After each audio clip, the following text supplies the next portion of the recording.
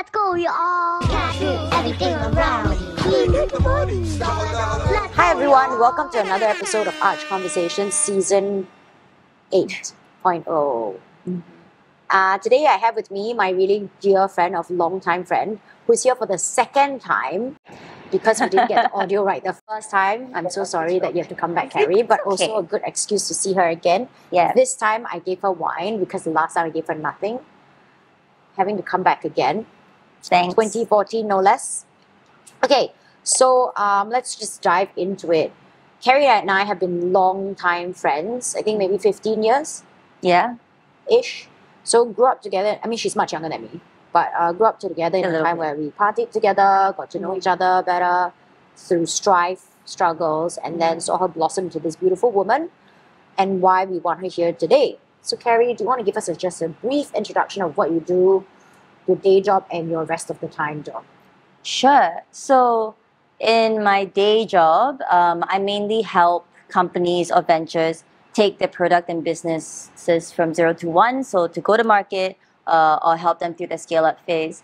But of course, as you know, I love to spend a lot of time as well on projects or ventures that I personally believe in, which either will give a lot of purpose or growth, or even if it just teaches us something, right? Me or us something. And of course, one of that, which is the closest to my heart, is really something that I founded and I've worked on since 2015, which is Sama Sama, which is a nonprofit that champions for the advocacy of migrant workers here in Singapore, and redefines the narrative of migrant workers as someone that we look up to, someone that we see as a key contributor to society, and Essential workers. exactly, and can also be a change maker in Singapore as well. Nice. And I remember going to this, I think it was first, along Salidi Road. You guys rented out a space, and you tied art to it. Yes, that was a really long time ago.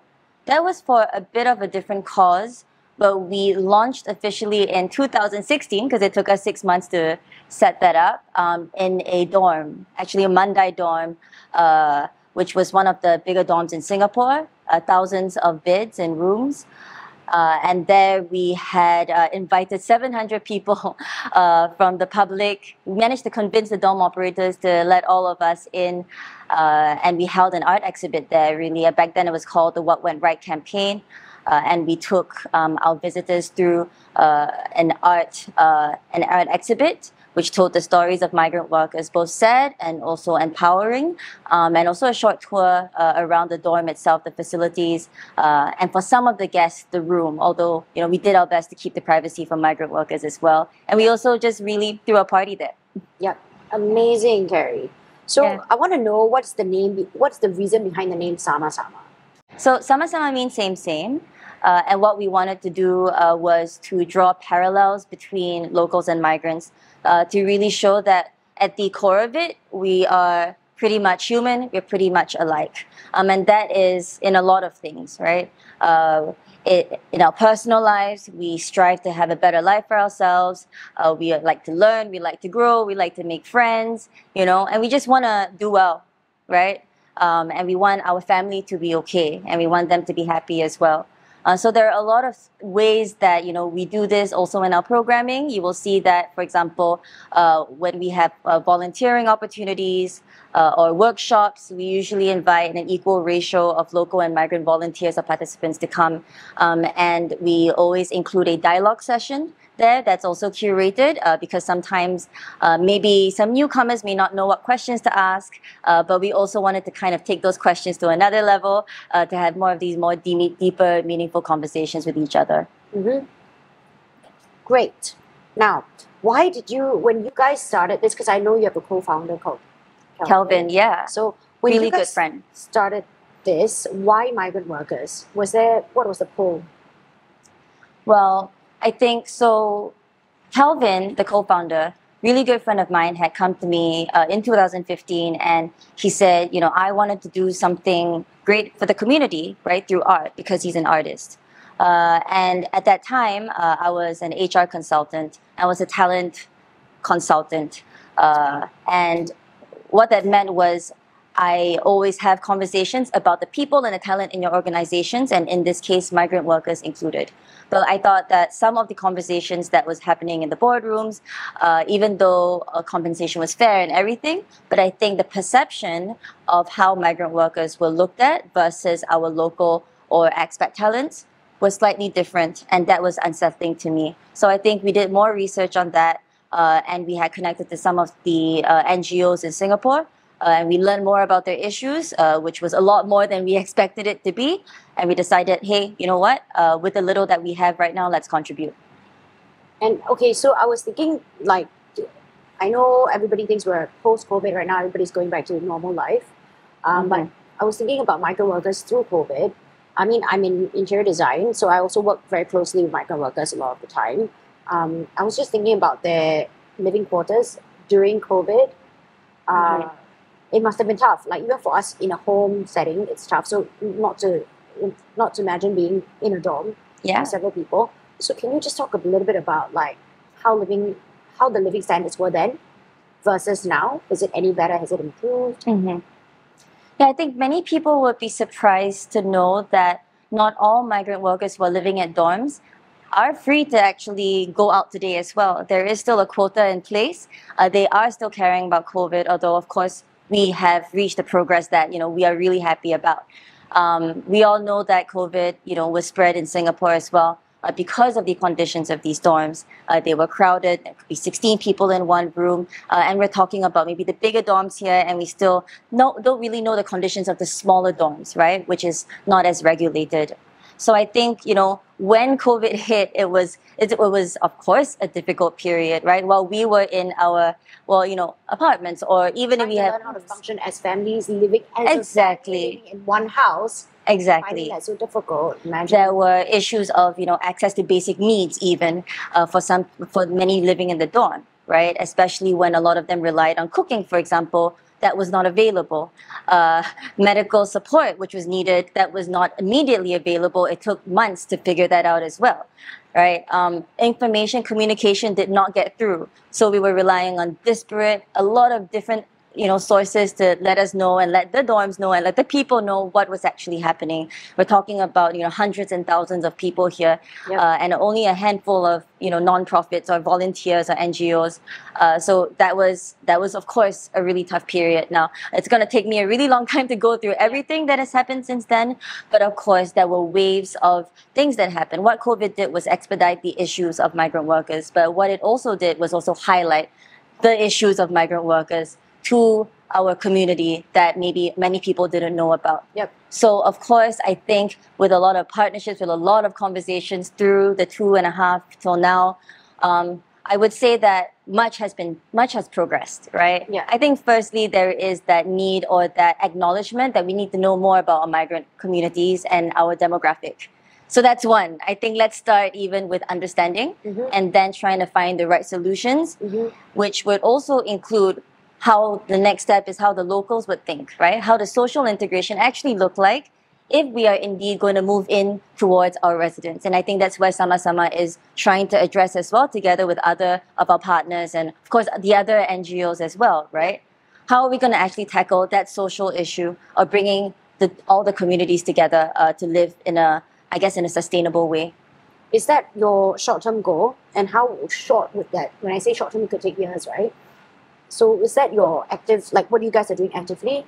Yeah, I think, and the vision is really that, migrant workers would have the equal opportunities as they would in Singapore. Opportunities meaning in terms of jobs, in terms of families, in terms of a lifestyle. So social mobility in that sense. Of course, in order to get there, we need to change the narrative by a lot. When I say a lot, when you ask me what's short term, right? We set this goal out years ago. And this is not something that we know, will achieve in the next 1 or 2 years even. I think it's an ongoing discourse that we have to keep shaping and keep, talking about with society. So when I say short-term goal, I really think it's trying to find the strategic partners or communities that would be able to start accepting and welcoming some of these communities into, their communities and so on and so forth. I was just about to say that, like, I feel like people say social classes don't exist in Singapore and this and that, but I feel like it's not very true. It's not true at all. In fact, Of course not, yeah. Like I said, I work quite closely with migrant workers.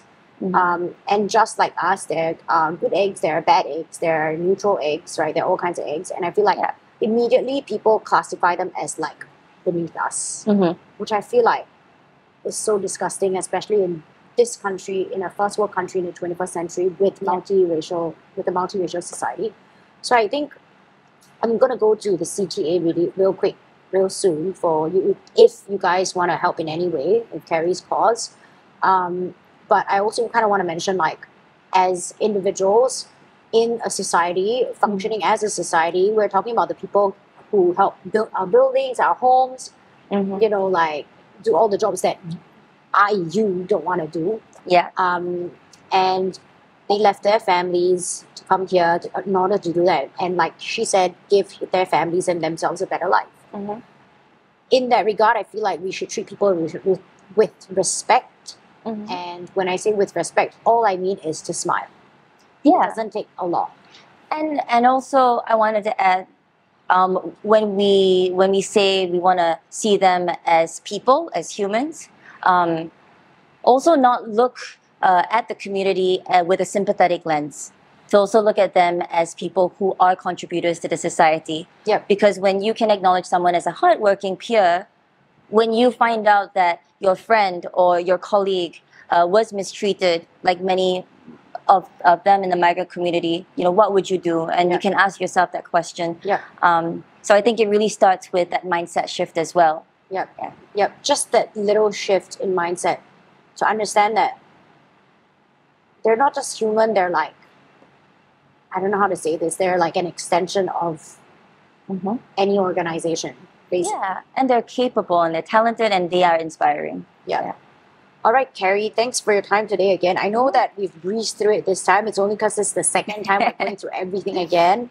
A lot less hiccups. But what would the CTA be for you? Yeah, What is the CTA for we anyone? have a couple of campaigns coming up in 2023, one of them being the Making Waves campaign, where we transform certain migrant facilities like dorms and recreation centers into art murals and opportunities for dialogue. So one of our campaigns which are coming up would be in both February and also sometime in Labor Day as well. So there will be volunteer opportunities there. So if you want to reach out to find out more, or you know, ask about other types of volunteer. Yeah, ask anything, right? Because we also have all these programs coming up. You can just hit us up on Facebook at Sama Sama SG. That's SAMA. That's right. That's one word. Okay. Yeah. Cool, Kari. Cool. Is there anything you'd like to add? Some like personal stories that you've encountered, experienced that really moved you? Because I remember the last time you talked about your wedding. She just got married. Not really just they've been together. I mean, it's just cool. Anyways, so they just got married officially. And the migrant workers threw you a party. Yeah, they did. So I was married, and you know, the longest time they were like, we need to throw you a bridal shower. In their own culture. Exactly, right? With the Bangladeshi friends that I have. And I wasn't expecting, I didn't know what to expect. They just came over, they helped me get my sari, they got my makeup done, they got all my jewelry, they invited all our friends, they got a venue, and then they threw, you know, that bridal shower. And we had a whole ritual, and I'm wondering it was really, if really was nice. a part of this, or they Of course, no. Sorry. He was, Because like they he don't was, yeah. He was really equally shocked. Just there. And his groomsmen were there as well, and they were part of it. And it was so funny. The first thing we walk in, Matt's like, "I see us on a banner," you know, and They it was just set everything. they up. printed, they did everything up. They cut all the fruits, and that was just one of the sweetest things that anyone has done for me, you know. And yeah, quite sweet, I think. I think no, you have, but in the last 7 months, 6 months. I would also agree because when I work with migrant workers, and I bring my daughter to job sites a lot, they're actually really nice. Because I think she reminds them of their children. So they really spend the time to talk. I mean, with language barriers and whatnot. And they know if she likes to draw, they start drawing with her. Yeah. They remember her name. They always come up and say, Hara, how are you? Yeah. And it's a lot more than what a lot of the local course. people I work with do, to be honest. Yeah, they're very family oriented, and they always want, every opportunity to share their culture with you or to share our culture.